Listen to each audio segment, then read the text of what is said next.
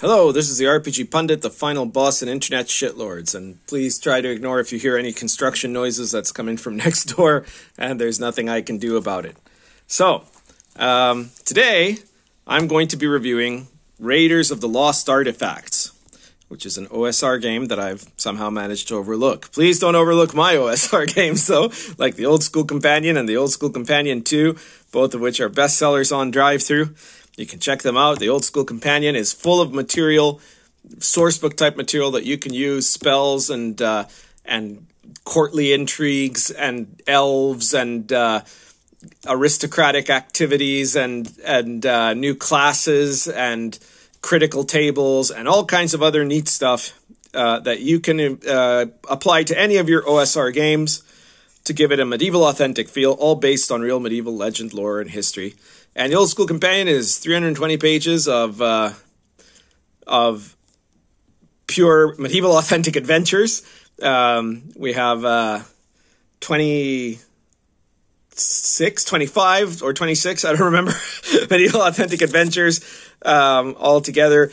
Different levels, different types of adventure, but all of them, again, based on medieval lore, history, and culture. So check those out and check my other products. But today, I'm going to check out Raiders of the Lost Artifacts. And this is not a new game. It was published by Night Owl Workshop back in 2017. So it's already had about 5 years. And yet somehow I never managed to hear about it. I don't know. It just completely skipped my radar. And so I'm thinking maybe it skipped some of your radars too. Now, I'm always very interested in OSR games, which this is, that are extensions of the OSR design school into areas that are not traditional, typical fantasy.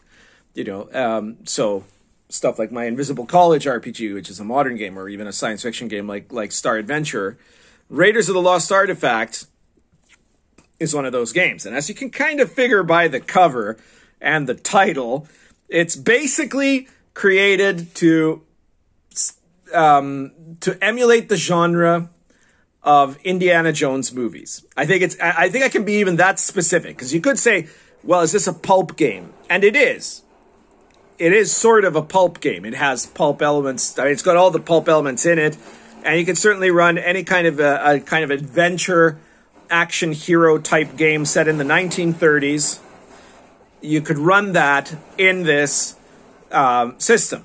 But I think you're going to see it's very specifically an homage to Indiana Jones. And I'm going to give spoilers here. If this is all you need to know, I really like this product. I really do. So if that's enough for you, that if you know, okay, it's very clearly a genre emulation of Indiana Jones, and the RPG Pundit likes it. I guess if you really want to, you can stop watching the video right now. If not, if you want more of the details, then keep watching, because there's a lot of interesting stuff about this product. If you're not totally convinced yet, it might be helpful for you to keep watching. So the game book itself is only, 122 pages long, really, 123 counting the quote that is directly from Raiders of the Lost Ark there. As you can see, it's got a good format, and there's an important amount of art in there. It's all black and white, soft cover. And it packs a very good amount in the size that it encompasses. You know, it's got a full set of rules, a full set of OSR rules. Character sheet there. Bit inconvenient having the character sheet there. They don't have it at the very back. No, they don't. Okay. But anyways, that's their character sheet. But as you can see, it's just your basic OSR character sheet. There isn't a large amount of deviation from the core mechanics here, which is really a good deal. The attributes, you can see, are the same as typical. Saving throws are done pretty much the way my saving throws are done, which is that there's a single number and you roll you have to roll higher than that number, equal or higher rather, and you have modifiers to ability scores based on the type of saving throw that it is. The only thing that changes is that instead of calling it a saving throw, they call it luck. Well, also they add an optional rule here that if you have a 19 or 20, then it's a lucky break and things go extra well for you. If you have a 1 or 2, you have a bad break and things go extra badly for you. Hit points. Characters start with max hit points at level 1, which I don't like much, but so be it. I'll you know, suffice it to say that there's, you know, like all the info that you need is here for the basic playing of the game. I would probably say that in terms of the writing, it's quite good. It's very clear. There are some areas that have slight typos. Like, for example, no, where was that? Here. You've got, here it lists 4 to 6 as a -2 to the attribute, when we all know, of course, it's 4 or 5. And in fact, in this game, that is not just a rule change, because you can see here it is 4 and 5. Also, there's some areas in the weapons where you have some rules. It talks about rate of fire. And it says rate of fire is the maximum number of projectiles can be fired each combat round. And then it doesn't really tell you anything more about that or about how to do bursts, because it says here's 2 bursts. So what's the difference between 2 bursts and you know, a rate of fire that's just 2? How does a burst work? It never, at least I didn't see where it talks about how to do bursts. It's not anywhere in the equipment that I could see, and it's not anywhere in the combat. Also, there are some of these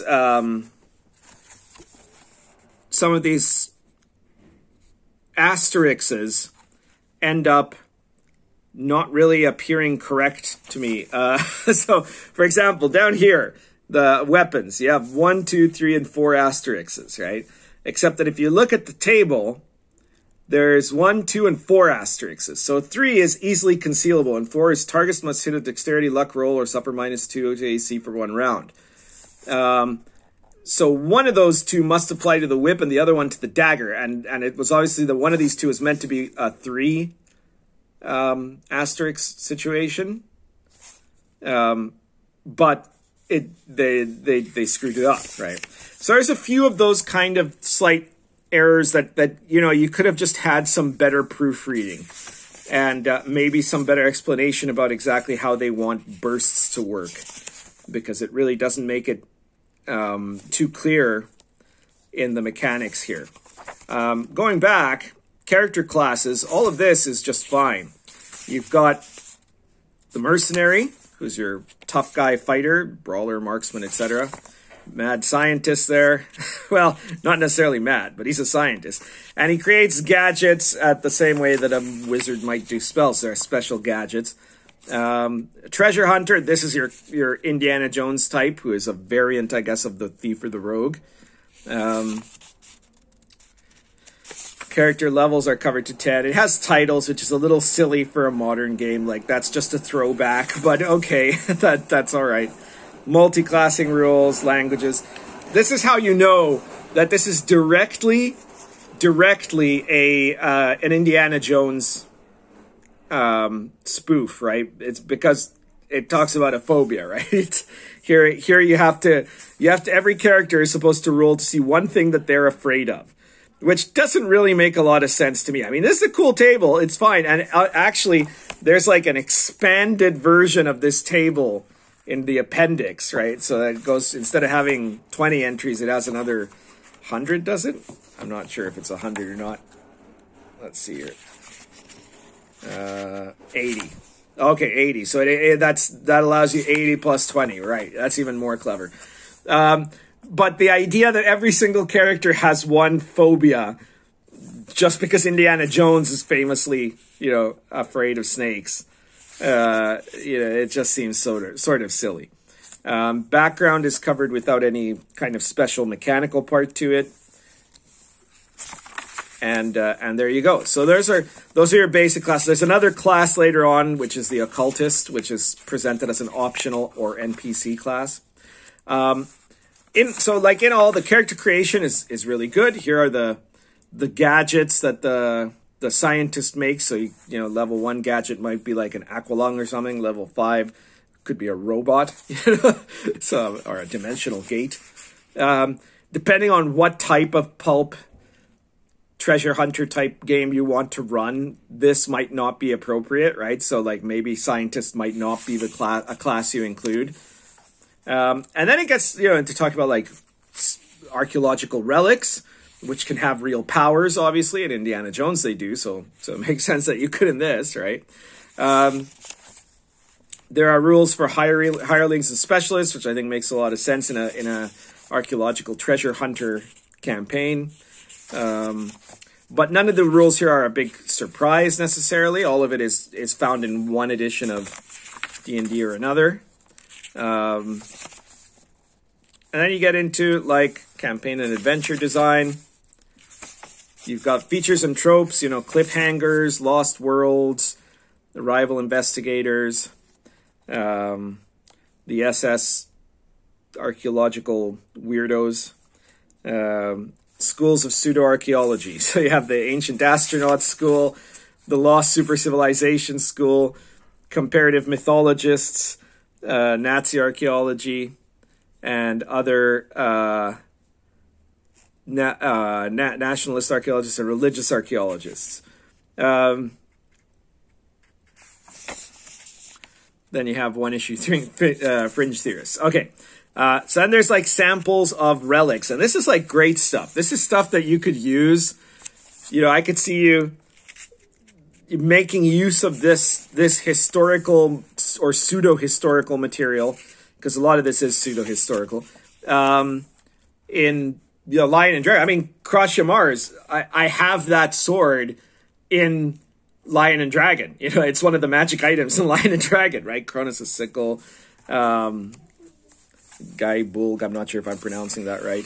The golden apples, King David's sword. So these are like all archaeological relics that theoretically could be, you know, the focus of a search or a campaign. Not all of them are real, as I said, you know, Necronomicon, Pandora's box. I mean, by real, I mean not even necessarily real in like history, right? The Necronomicon is not a historical object. Chapter 5, Tomes and Traps. So these are some sample traps. Not all that important, but this table is great. Random generation table. So you got, you know, the MacGuffin you're looking for. PCs find out about it. Who helps them? Where to find it? What's it guarded by? What does it include? Random trap generation. Like these few pages alone, you could use that in so many things. I could see you using that in the Invisible College. You know, I could see you using it just about anywhere. You know, like it's a great set of tables. Take note, Venger. That's how you make a good set of random tables. You know, they're interconnecting, etc. Monsters and adversaries include things like cultists and femme fatales, primitive tribesmen, guerrillas, not like monkeys, but, you know, guerrillas, hill bandits, soldiers, swordsmen. But then there's also real monsters in there, like ghouls, golems, bronze clockwork mechanisms, giant robots, mummies, mermaids.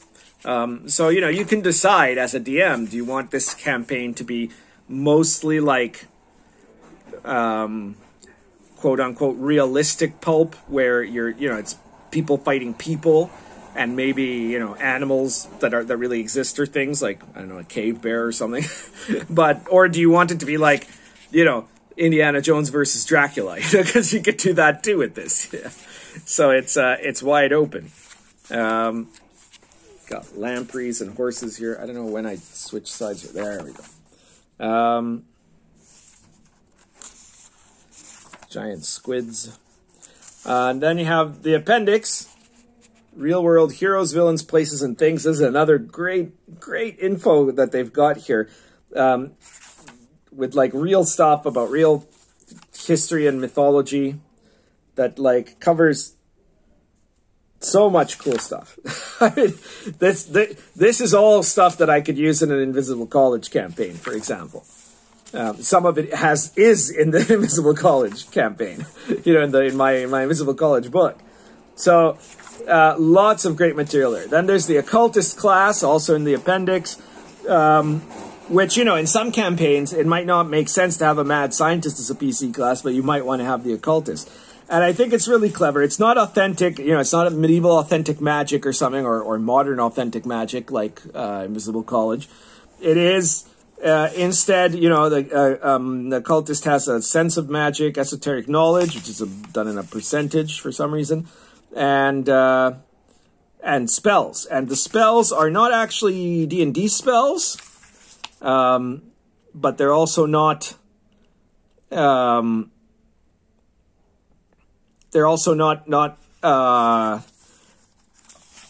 non-Vancian sort of thing. They're just simplified versions of, and you know, spells that have been made particularly for this type of genre. I think they're pretty good. You know, Hateful Tentacles of Mong. I like the names. Egregor's Calcification. It's you know, it's the sort of thing you would have seen in 30s weird fantasies. So, you know, Benin's Veil, the Creeping Crawling Curse, you know. And also occultists, every time they level up, they have to do a check to see if they gain some kind of physical corruption, which is that is a great mechanic. That's a mechanic that you could use in any weird fantasy. So I have to give credit. There's also, and at the end there's a sample adventure based on the Ring of the Nibelungen. And a section on skills, which are optional. You can include skills as a mechanic, or not. So that's pretty clever too. And the aforementioned phobia table, inspirational reference. Really, the only thing that should really be here is Indiana Jones, but whatever. And that's it, right? So this was written by Darren Watts, Thomas Denmark, and David Pulver. Well, my congratulations to them, because it is a really fantastic product. I'm not sure how much it costs. I do believe that you can get this on Drivethru RPG. I'm going to put the link in the description. I'm going to find the link and put it in the description. I probably should have checked that before I did this video, but you know me. It's always lo-fi here. So I'm sure I'll find it though. So check out, if you want to pick up Raiders of the Lost Artifacts, look at the link in the description of this video. I've got a lot of products to do reviews of. So there's still a ton of the Lamentations books. I got, I think 3, counting this one, of the products from Night Owl Workshop. And I've also got the Tonsberg Dungeon book, which is an interesting product. So I'm going to be going back and forth just to make it, it's not all Lamentations all the time. So like, you know, the next one I'll do a Lamentations one, and then I'll keep going from there. But yeah, keep checking out if you like the reviews. Please, remember, my review videos never get as much as my rant. So if you like me doing review videos, please share the video. Share it anywhere you can. I mean, it's not even controversial, right? I'm not talking about anything controversial here. So you can share it on any of the social media you have related to gaming. And, you know, that's an encouragement for me to make more reviews more often, because, you know, I mean, I like doing the reviews, so I enjoy being able to do them, even if it gives me less views than a video where I'm complaining about, you know, the weirdo new D&D setting that has no conflict, you know, and no white people, you know. So, yeah, but, you know, if you share this video, then that's a good way to encourage me to make more video reviews. I hope that you enjoyed this. I guess that's everything for today. Currently smoking. This is a Nirup Cuddy plus Argento Natural.